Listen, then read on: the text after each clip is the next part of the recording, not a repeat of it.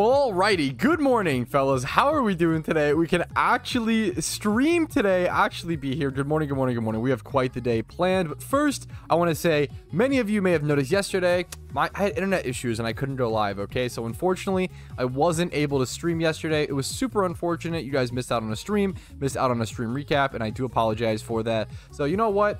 I had a rough day. I was frustrated, and I did what any adult would do. I went and I made pizza rolls and I played Guitar Hero 3. But now we're here today, okay? What's up? What's up? Good morning. Good morning. We have some Pokeyen to go collect over in our GTL. We're going to grab all that. 226k added to the stack. Always nice to see more added. Put me up over 38 million Pokeyen. And I'm still 55,653 encounters dry. Could be a lot worse. Not so bad. But you know what? Still quite dry. We're going to head over to Ruin Valley. I'm feeling lucky today. We're going to have a Gamba in chat on whether or not I do get a shiny today. I'm going to head to the south west corridor of Island 6 in Kanto. We're going to head down there. We are going to hunt for shiny Yanma / Jolteon. However, I did just remember, thankfully, you do actually need a runaway Pokemon if you're going to go down there, since there is Wobbuffet spawn. So we're going to go grab that really quick over the place of our Chandelure, which you don't need. We're going to head down there, and we're going to see what happens. We're going to see if I can get lucky today, break the streak, and get a pretty cool shiny in the process. What hidden ability do you think they'll come out with next? It really could be anything. It's really a shot in the dark to guess what hidden abilities are coming out in like a new rotation or a new batch, I guess. One of the hidden abilities I would like to see the most, please, I would love Poison Boost or Toxic Boost, Zangoose. Zangoose is a really, really cool Pokemon that has generally been pretty decent in lower tiers throughout Pokemon's history, but it's pretty unusable right now in PokeMMO. Even in the NU tier, it's just so ridiculously outclassed. All this thing can do is be fast and hit hard, and it doesn't exactly do that well. As you can see, its attack stat 115, speed 90. That's it. That's pretty pitiful, in my opinion. So, would love to see this thing get Toxic Boost. And then even if it got Toxic Boost, it probably still wouldn't be usable, honestly, nowadays. Like, if it got Toxic Boost 2 years ago, 2 to 3 years ago, it might have been usable, but they've just waited so long to buff Zangoose. So, much love to the Zangoose fans out there. It's a rough life for you at the moment. Do Sweet Scent Hordes work with farming legendaries? No, you do have to single encounter for legendaries. You can't get legendaries via Sweet Scent Summon Hordes. Really quick, good question. Starting Unova today, any Mon recommendations? I would pick up a Sandile and a Scraggy, hopefully both with Moxie and decent nature.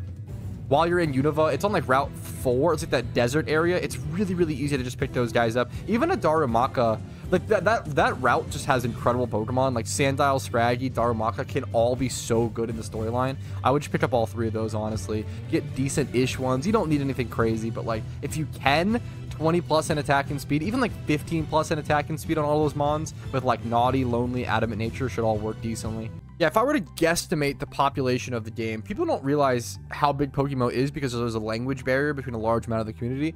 This is numbers that I'm pulling out of my ass, so keep that in mind. I'm just guesstimating based off of anecdotal experience, but I would guesstimate that around like 50% of the PokeMMO community is Chinese and speaks Mandarin, and then like 30% is Spanish speaking and comes from various Spanish speaking regions, and then 20% is like American or US or English speaking or other.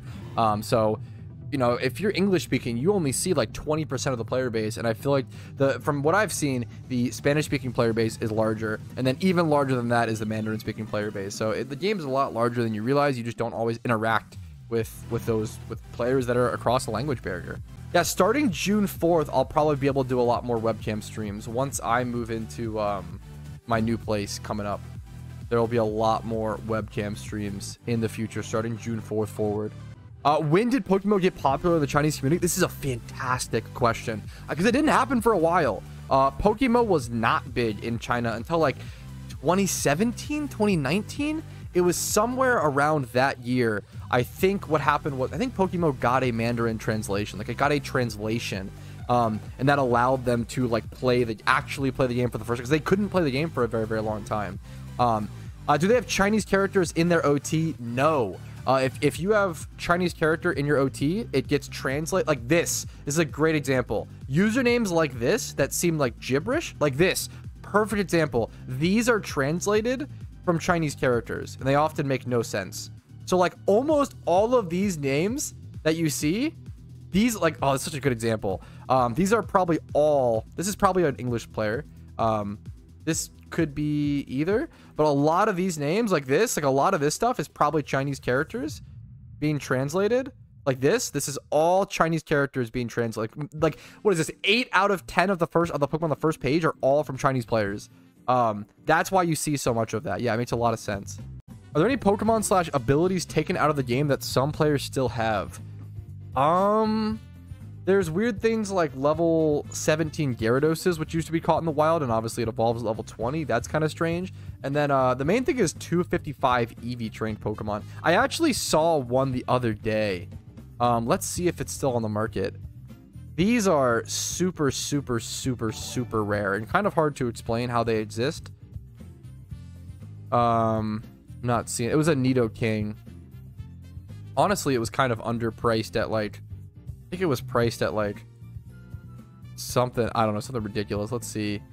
Nah, I'm not seeing any. Sometimes you'll see 255 EV trained Pokemon. So you used to be able to EV train Pokemon up to 255 EVs, but nowadays the game caps you at 252. And something happened where like the only Pokemon that actually kept, because I used to have a bunch of 255 EV trained Pokemon, but there was like a great reset or something that happened that capped them all at 252.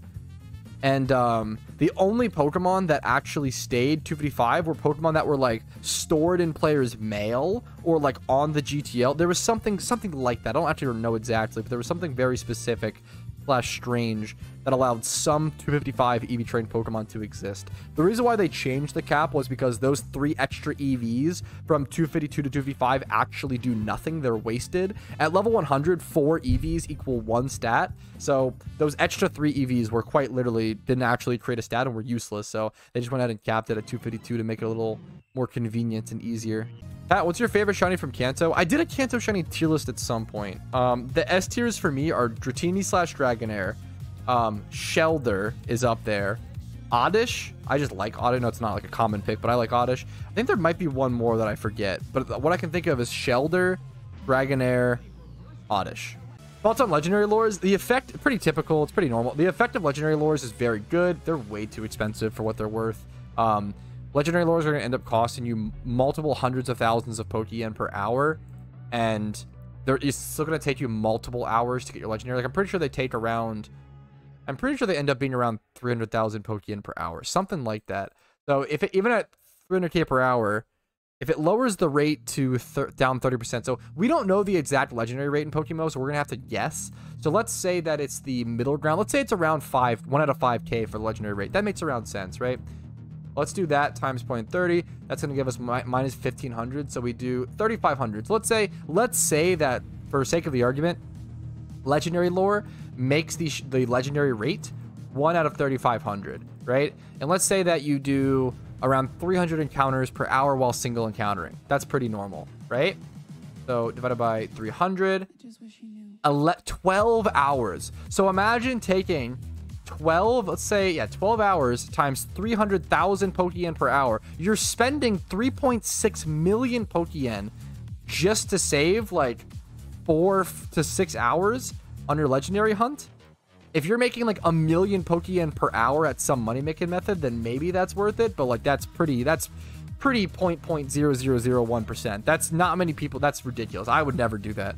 Legendary lures are fun and they're exciting. Hyper financially not worth it. Man, Champion Black is asking me for tips on how to find motivation to finish the last 2 regions of a storyline on an alt account. Dude, I'm gonna be totally honest. I hate storylines. They burn me out more than anything. If you are burnt out from the storylines, simply take a break. Go play a different game, go shiny hunt on your main account, go do something else and come back, because in my opinion, if you're burnt on storylines, they're just going to be miserable, insufferable, so much pain, so much annoyance.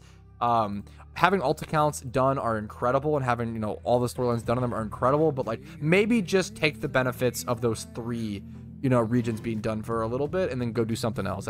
I would really recommend just taking a break if you're stuck on storyline burnout, because that stuff, I understand that a lot. I hate that stuff. I'd rather shiny hunt for 500 hours than play through like 2 storylines. Like storylines, whew, they are, maybe even once I hate. It's annoying to me after all, you know, after all these hours on it. Caught a Smeargle a few days ago. I leveled him up to level 100 without learning him moves. That's totally okay. You can go ahead and You can actually heart scale. If he's level 100, you can actually heart scale and relearn sketch on him 3 or 4 times or whatever you need to. You can actually always relearn sketch on Smeargle using heart scales, which is super nice. Do you have a favorite video that stands out to you? Yes. One of my favorite videos I've ever made is my rare shiny hunting, my rare egg hunting guide. It doesn't get that many views. It's not that popular because it's just not that many people have the Pokeyen and the time to egg hunt, right? But it's one of the most in-depth guides I've made, and I've spent, you know, thousands of hours rare hunting and egg hunting, so it made sense. I had a lot of passionate opinions, and I think some pretty good detailed little tips and tricks that other people may not know. I'm really proud of it. I put some editing into that video as well. I'm very proud of my rare shunting guide. I'm not proud of every video I put out, but that video I'm very proud of. Do you think Magic Guard Alakazam will ever be added? Absolutely. Because Alakazam is pretty weak right now. I think it actually could totally be added in. Maybe it would be a relevant threat again, either in OU or UU. But right now, Alakazam is in NU, and I'm pretty sure it's even struggling in NU. Look at this. Oh, dude. How much power creep is happening? Look at this. 6% usage, 45% win rate for Alakazam and NU. For newer age Pokemon fans, this may seem obvious, but dude, for people who played Gen 1, Gen 2, Gen 3, Gen 5, Alakazam was a top tier OU threat for a decade or two. Like, that's crazy, you know? Yeah, what are the plans for today? Mostly just shiny hunting. I might do some breeding for profit. Breeding for profit's just so insane right now. Like, it's actually catching for profit.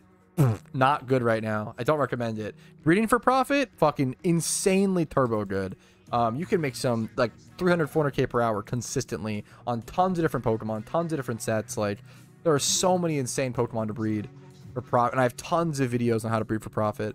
I'm too dumb to breed for profit. It's intimidating. Learning breeding, especially breeding for profit, is intimidating, and it can be tough to learn. But once you get it, it's super powerful. And the more people that breed for profit, the less profitable it'll become. And if more people breed for profit right now, it'll eventually bring back the catchers market. You know, it's really just a rubber band. Like, the more people that catch for profit, it makes it so that Pokemon that with 1x 31s and 2x 29 IVs become cheaper and cheaper and cheaper. So then breeding for profit becomes better and better and better. And then the more people that switch, once, you know, it becomes a breeder's market, people switch over to breeding and breed a bunch for profit, and then it kind of becomes more, then you need more 1x 31s and 2x, so it becomes more profitable to go catching again. And it kind of, the whole Pokemon market is very genius. It's very balanced and very rubber bandy back and forth, depending on what's going on.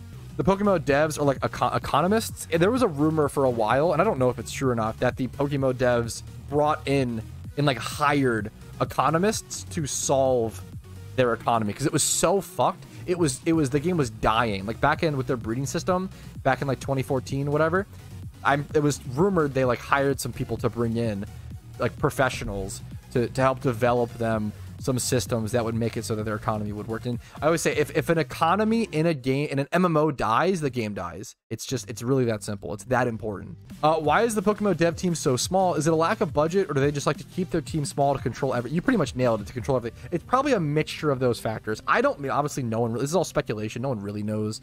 The PokeMMO dev team is super secretive, and they really don't like to leak their code. It seems, from what we understand, they don't seem to like to share their code with other people. I've only ever seen them hire one extra new developer over the entire history of the game. And that new developer was hired specifically to work on iOS code and create the game onto iOS. They just didn't have that experience, which makes a lot of sense. Yeah, they are very, very secretive with their code. So I would probably argue it's probably more than that than budget, but I could be wrong. I don't know. It depends. Is Riolo still able to be found in the Johto Safari Zone? Yes, but it's only available on certain days. You do have to go check, actually. But hilariously, shunting Riolu in the Safari Zone is actually the best way to shunt it, which is really crazy, because obviously it can run, and it's still the best. Even if you get a few runs, it's still ideal. But it only is there on certain days, and I don't know which day. I don't even know how to exactly check. Someone in my Discord would probably know that a little better than me. If you look at the shiny hunting channel on his Discord, they put out the schedule every single day. Well, you look at that. My Discord fucking carrying me as per usual. Here is 56,000 encounters. It's always cool to get an extra 1K milestone. Quick question. I'm trying to get some friends into PokeMMO, and they say they don't get it when it comes to money making in the game. What would your response to my friends be? Sorry for the spam. They don't get it. I would just try to, what I would do is I would try to, firstly, it may not just be the game for them, and that's okay, right? If it's just not the game for them, fair enough, but try to get them to care about some sort of goals. It's really hard to care about progression and really hard to care about making Pokeyen and all of these things if you don't even know what the end game goals are in the game, right? I've had this problem with certain games in the past. Like, why would I spend all this time making Pokeyen and stuff if I don't even know what I'm going to spend it on, right? So I would let them know, like, hey, like, this is, introduce them to shiny hunting, to PvP, to EV training and XP training and collecting competitive Pokemon. Introduce them to all these things. Introduce them to vanities. Introduce them to PvP tournaments. Introduce them to raids. Show them some guides and what that looks like and stuff. Like, some people, they'll see all that and be like, oh, I'm not really interested in any of that. So, you know what? Not my game. That's totally okay. But show them the goals, and if they're interested in them, then they'll have that drive to go complete those goals and work towards them. Yeah, Pokemon without goals becomes tiring really fast. Pokemon without goals is the worst, is like the worst game, you know? Like, you need goals to enjoy Pokemon. It's the same as I always compare it to old school Minecraft. Like, you could play Minecraft Alpha infinitely with plenty of goals set, but as soon as you get full diamond armor and run out of goals, a lot of people just quit. But if you're that player who kept building cobblestone castles in the sky, giant glass domes, you know, trying to acquire all of that juicy glowstone back in like Minecraft Alpha when that was like the rarest resource, like, you're gonna do a really good job in PokeMMO if you enjoy those kind of setting your own goals and making your own adventures within an open world. Or you can introduce them to gambling and loot boxes. Okay, well, that's one option, I guess, if you want to get them truly addicted. Wouldn't recommend it, though. I've had this question a lot recently. Do you think it's too late to invest in mysterious balls? And I can't answer that question for you. That's financial advice. I can give you my thoughts and my opinions, and I can show you the data and like on PokeMMO Hub and show you like how far mysterious balls have come so far, but I cannot tell you guys whether or not to invest in mysterious balls. That's like asking me, hey, do you think it's too late to invest in Bitcoin? And it's like, dude, I don't know. Like, I don't have the answer for that. And your financial stability and your financial success is not going to be hanging on my responsibility. Like, I can give you the facts and my thoughts and my opinions, but I will not answer financial decisions or make financial decisions for you guys. I'm very sorry. I get those questions a lot. The data says it's not too late in my opinion. That's a super reasonable opinion. I think that's super fair, and if that's your opinion, I would go ahead and invest. I think that's super fair. Yo, Pat, what do you think about another PvP mode that swaps Pokemon base stats every month, technically making every Pokemon in the game usable for a month? I mean, it sounds like an interesting idea. I think more so, I see what you're looking for some sort of seasonal rotation that makes Pokemon that aren't usually usable. In my opinion, a better way to achieve that goal wouldn't be the base stat swapping, but do something like a limited dex pool, right? Imagine a PvP metagame where you like don't have that many like the only Quiver Dance user is like Master Rain, and like the power level in general is like much lower or some shit like that. Like, I think there are some cool metagames you could create, kind of how, you know, traditional Pokemon has different dex restrictions and different eras like that. And then in Pokemon Go, every few months they like ban out the most like broken type, like Fairy type, for example, is like, I think, banned out this month for Great League. Eel type, for example. It'll also ban out certain like Pokemon specifically. Like, if that Pokemon was like top 10 or top 50, they'll ban those for like the next month rotation. That's very cool. I think stuff like that in a different metagame could be neat, but it kind of encounters the same issues why there isn't RU/PU in the game, which is the lack of players actually playing and queuing up for those varieties in those ranks or in those tiers. So like, if you have to wait like an hour and a half to play one of those games, is it really worth to have that tier? Like, at that point, instead of adding a seasonal PvP thing like that, I would be way more encouraging of just adding RU/PU to have straight up hardcore more balance around the actual like main gameplay loop. But I've been saying since like 2015, 2017 that PokeMMO needs RU/PU, and it just, in my opinion, it desperately does. There's way too many Pokemon to only have 3 tiers. Not enough cool Pokemon can shine. I would love to see like Primeape become like a really good threat in PU, for example, or even RU. Like, there's just so many Pokemon that could be awesome in RU and PU and make them more usable, add more demand to the economy for those good IV Pokemon.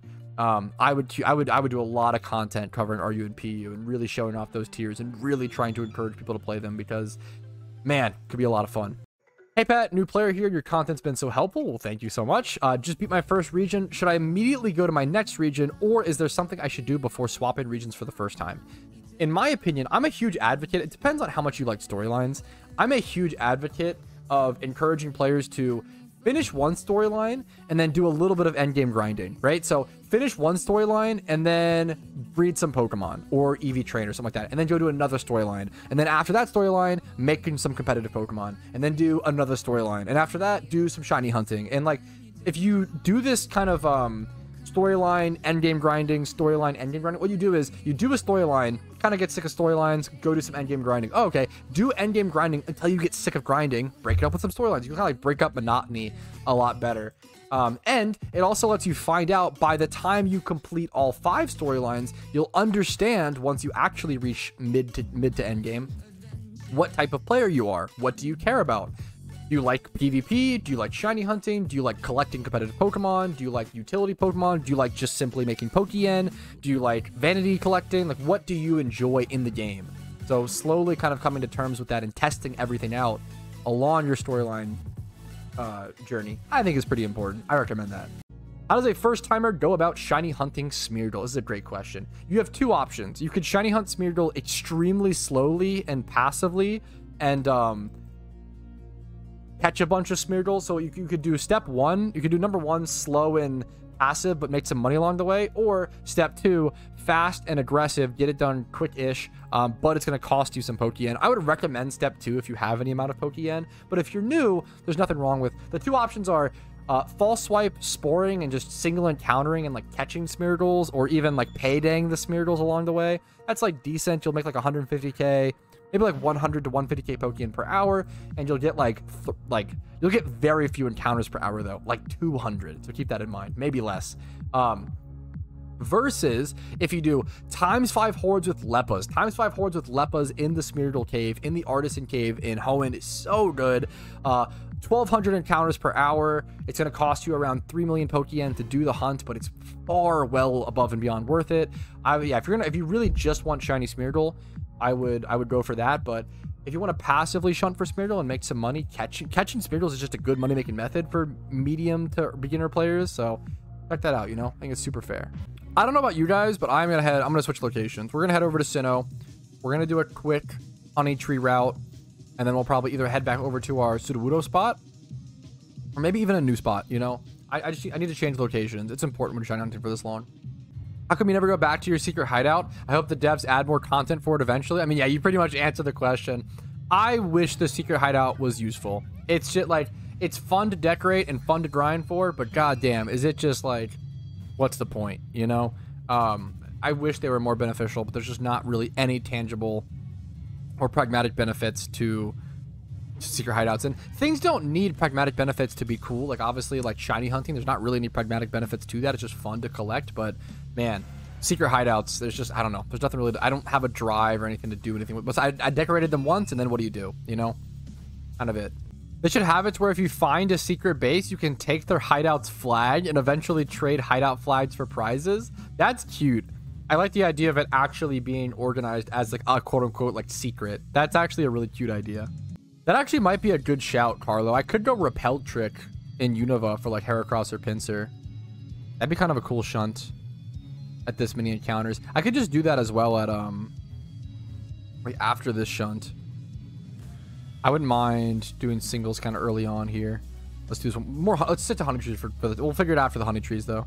Do you think mysterious balls will come back again since cherish balls were a surprise? I feel like they probably will. I don't. How many are they going to start doing? The issue is they've already done mysterious Pokeball, Great Ball, Ultra Ball, Cherish Ball, and Premier Ball. Now, are they going to just do like, oh, Premier Ball 2024, like Ultra Ball 24, or are they gonna do like mysterious like Quick Ball and like mysterious Dusk Ball? That'd be kind of interesting. Will that ruin the game? Question mark. Now, while I don't think mysterious balls ruin the game, I think mysterious balls are probably one of the worst updates for the game's integrity we've seen. I've done a ton of videos, so I don't want to like bore you guys with the same opinion. Just my opinion. I feel like mysterious balls are one of the most problematic things we've ever seen. The ability to swipe your credit card and get a shiny within 2 hours is something we've never seen before. The ability to pay to win to a shiny is really, really sad to me.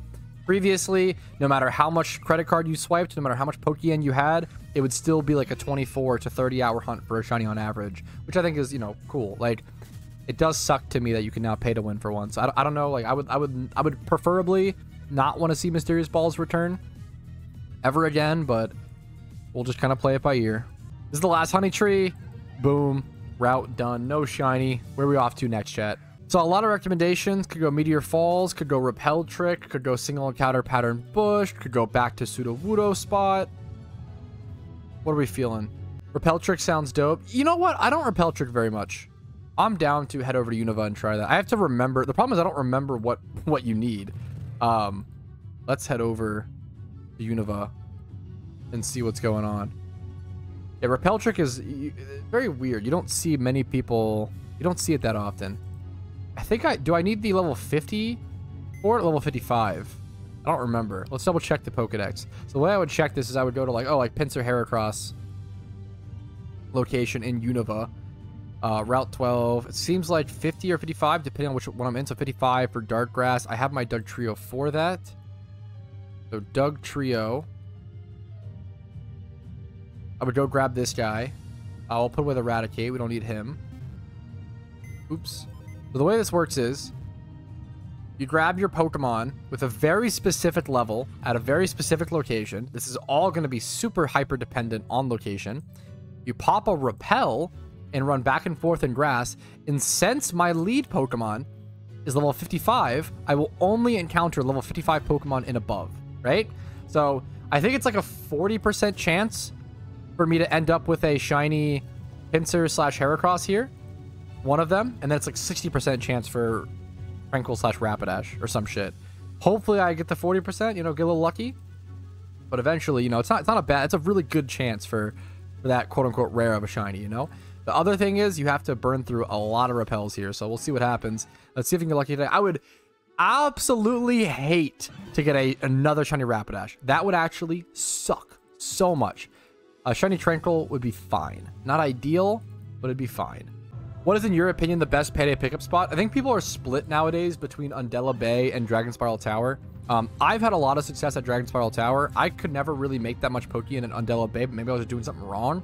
But I'm Dragon Spiral Tower gang.